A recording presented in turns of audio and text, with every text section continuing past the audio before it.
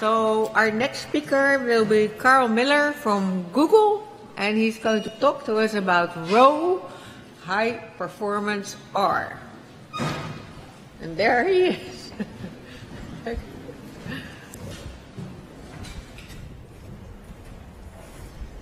Thank you. Okay, great. Okay, thanks. So I'm talking about the Rho project. While I come from Google, and Google pays me to work on this isn't a particularly Google project. This is something that's very much intended to be a community project. We certainly openly welcome pull requests on GitHubs and contributors from anywhere.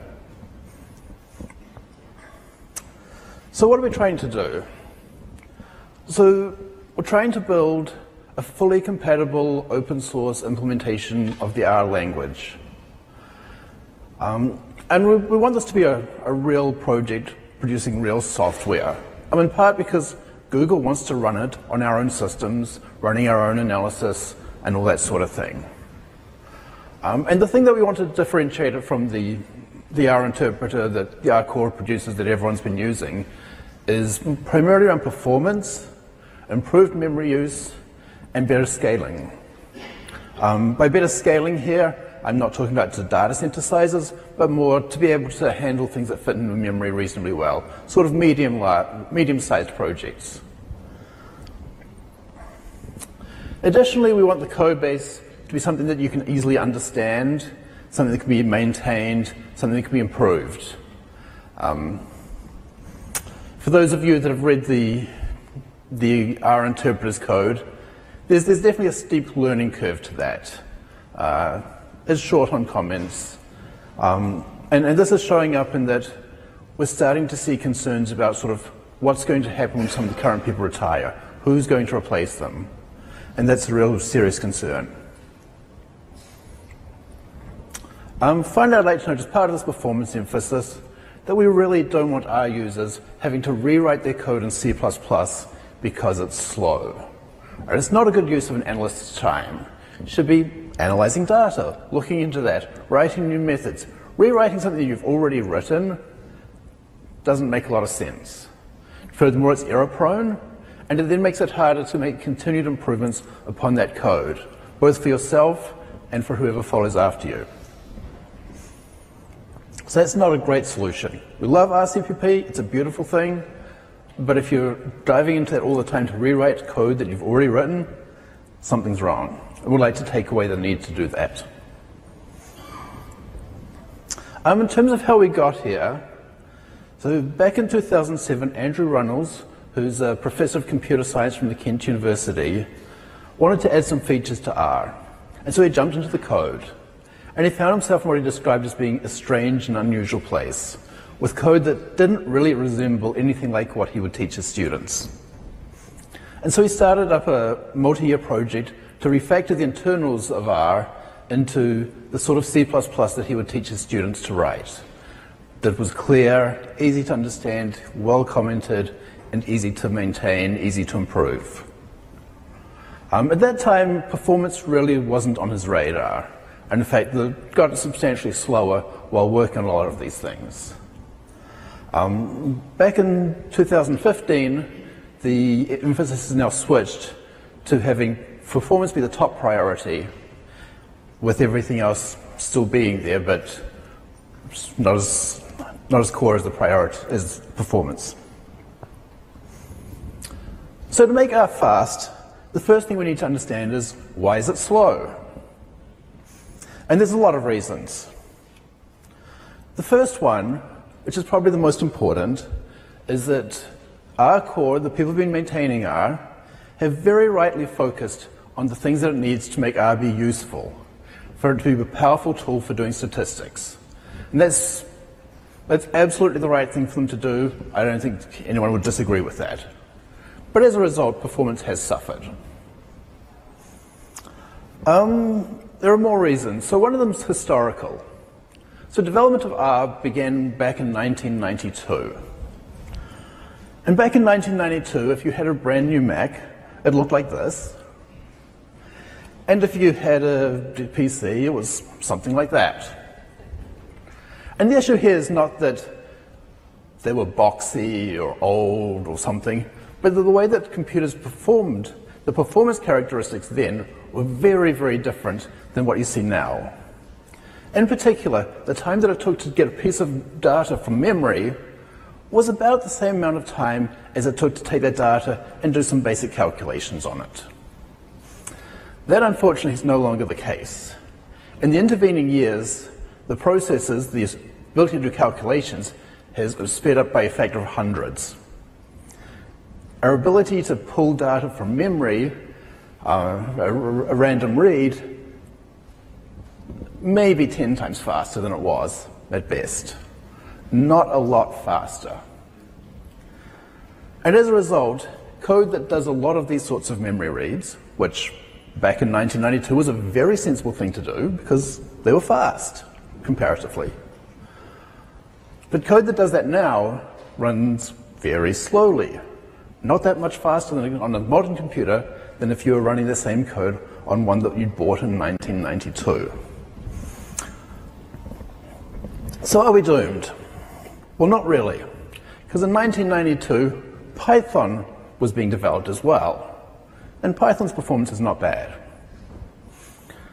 The Linux kernel dates from about the same time as well. And pretty much everyone agrees that's fast. FreeBSD, which your modern Macs are based on, comes from well before that time. As does the GCC compiler that you compile your R with. These are all much older, and they've made this transition to work well on the computers that we have today. So we need to do somewhat the same things.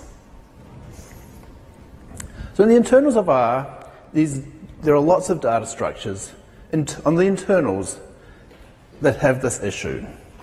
The most common one is the cons cell, which it implements a linked list.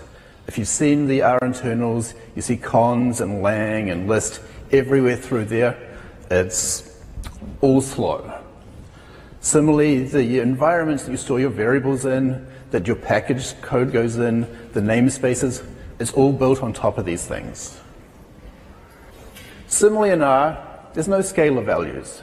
If you have a value of 3, R is going to allocate a vector on the heap of size 1. And that's really inefficient. And again, it's just lots more of these very slow memory accesses. So we need to improve these. The good news is, this is fairly straightforward software engineering. Right? There's no rocket science here. There's a bunch of work, but it's work that anyone with an undergraduate degree in computer science could do without serious difficulty. Of course, there's lots more issues as well. R has this beautiful idea that everything in R is a function. And it's very elegant, right? And you can redefine all of your functions. You can change if so that if the first thing is false, you go into the if statement. It would confuse everyone who read your code, but you could do it. You can redefine addition, multiplication, assignment even. If you feel really nasty, you can take parentheses, and you can have it every now and then at a small random number to the value. Imagine debugging your algorithm when just randomly the numbers move around. You can do it. And so because of this, the R interpreter then, every time it sees any of these symbols, it has to look them up. It has to find out, has it been redefined? What is the value? And then it has to call the function. In languages that don't do this, parentheses and braces don't generate any code at all. They just disappear at pass time. But in R, we have to have these things. So we're always doing these lookups. We're always checking things, recalculating things, rechecking things. And it's not just here. It's all over the place. When you call a function, there's an argument matching that goes on to match the arguments that you passed to the ones that the function expected. You could pass them by position, by name, by part of the name. There's defaults. And there's a big complicated algorithm that does this. And every time you call that function, that same function call, it recalculates What arguments go with what positions? That's slow. What else is going on? So some of the things that people more commonly talk about that cause R to be slow is that it's an interpreted language. There's no type declarations. Type declarations matter because if you have a simple statement like A gets B plus C, if you don't know the types of B and C, then you have no idea what kind of addition you want to use. R has many, many different kinds of addition. You can add integers to integers, integers to doubles, all the different types, and then scalars to scalars, scalars to lists, lists to lists of the same size, lists to a list of a different size. All the permutations are out there. And we don't know which one to use. We have to work that out, and that adds time. In addition, as I said, there's no scalar types, and things are single-threaded. So again, are we doomed? The good answer is no. JavaScript in 2007 was considered a slow language, much the same as R is now, and for many of the same reasons. It's interpreted. It has no type declarations. It doesn't even have an integer type. And if you want an array, you've got to create a dictionary where you just sort of say, well, the value for 1 is going to be this, and you sort of throw values in, and they don't have to be contiguous or anything. You could have 1, 7, 9, and that's considered just as valuable as 1, 2, 3. There's no special support for a contiguous set. But what's happened in the intervening years is that JavaScript has become very fast. A lot of software engineering effort has been put in by the V8 team and by other JavaScript engines as well now that eliminate many of these disadvantages. We can take interpreted code and we can compile it into native type code at runtime. We don't need type declarations anymore because it turns out that every time you do that same addition, you're passing in the same types 99% of the time. So we can watch that, we go, oh, we know what's going on. While integers and arrays aren't in the language, you can add them to the implementation, and they've done that. So there's a lot of stuff that we can do to make R a lot faster. We're optimizing the internal data structures, optimizing the way that you do function calls, optimizing the way that memory management works. We're currently working on adding scalar types into the internals of Rho, so that when you do 1 plus 1, it's a very quick operation that can be done in the CPU's registers in just a couple of clock cycles. It's much faster than the current system. And one of the core ideas in this is that all these lookups and checks and things, most of them are either unnecessary or the same as last time, or you can assume that it's what you want it to be, and then just sort of have a check in there. And then when your check fails, you go, oh, the thing I just did was wrong, okay, back it up and do something slow. But that doesn't need to slow down your main path. As long as things are sane, as long as parentheses actually means parentheses, you can just go ahead. And that speeds things up a lot. One of the things we then want to do once we've sort of got all this stuff happening is take this all the way down to native code. This is something, again, that the JavaScript and Lua and Java engines all do, and something we want to do for R as well. At this point, we have a proof of concept, just-in-time compiler, but being proof of concept, it doesn't actually make anything faster yet. So what about vectorized code? The optimizations I've been talking about a lot now work well when you're writing tight loops or doing recursive functions and things like that. Vectorized code R is notionally good at, but only so much. The problem is that, suppose we're doing a simple calculation, calculating the log likelihood of a simple binomial model. The way that R does this, and it comes down to the memory bus again, is that the data has to come from memory, so we're going to take all the data in P, bring it over to the CPU, calculate the logarithm, and then send it all the way back. We're going to store log of P. And then we're going to bring log P back one at a time, along with Y, so that we can multiply Y by log of P. And then it's going to go back across. And the data continually goes back and forward across this bus between the memory and the CPU. And because that memory bus is slow, the CPU is sitting there idle. You've got this brilliantly fast CPU, 64 cores, but only one of them is doing anything, and that's only part-time, because it just can't get enough data. And so we can improve on this. One of the things that we're looking to do, hopefully over the next year, is that when we see code like this, we can go, hey, I can rewrite this. And I can take a single element from Y, a single element from P, do the entire computation, and then send the result back. Or better still, keep it around and just add it to the sum. And then by eliminating all that memory bandwidth we can get a lot faster. 20 times easy. And we can potentially think about then making it multiple threaded. Right now there's no point in making it multiple threads because you've only got one memory bus. And so you just have more CPUs sitting around waiting for something to do, waiting for their data. Okay, so where are we at right now? So performance-wise, we've caught back up, and overall we're doing a little bit better. On Scalar code, we're typically a bit faster than the interpreter, but not as good as the byte compiler yet. For recursive functions, we're quite a bit slower, or you need to work out what's going on with that. For vectorized code, we're currently twice as fast. Obviously, as I just said, we want to get more to 10, 20 times faster, but we're not there yet. So where we'd like to get to is at least 10 times faster.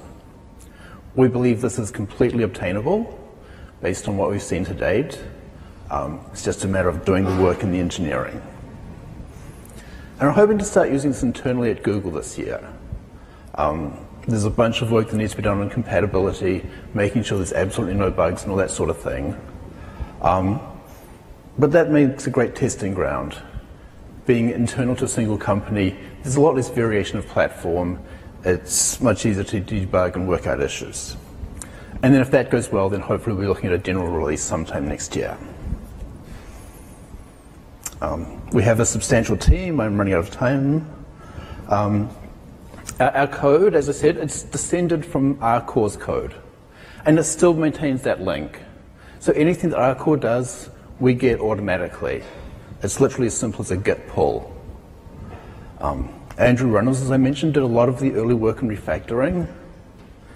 There's a team led by Jan Vitek from Northeastern University that's working on generating a more efficient bytecode compiler and optimizer that allow us to make a lot of optimized code that does a lot of these things where you're looking at the code, trying to make assumptions, trying to work out how to change it to be more efficient. And then we have a small team at Google as well that's working on the runtime, the memory management, the object representations, things like that to try to make that efficient, and also then to take the bytecode and convert that to native code. Our code's up on GitHub. You're welcome to check it out. As always, if you're interested in contributing, certainly get in touch with me, send emails. Thank you.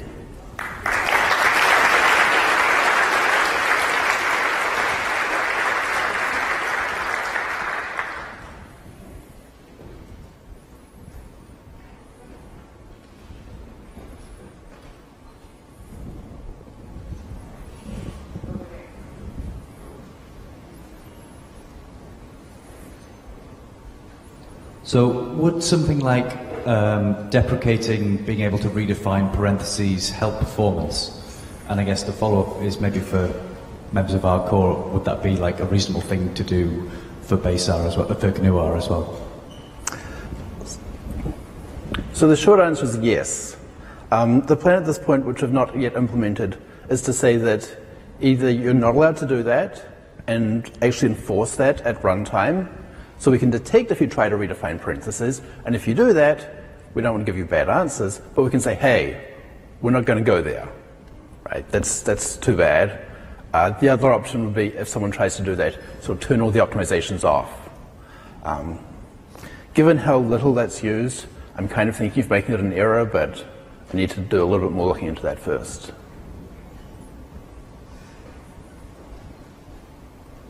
And likewise for sort of a lot of the other very common keywords that get used a lot. More questions? No? Okay, thank you, Carl. Thank you.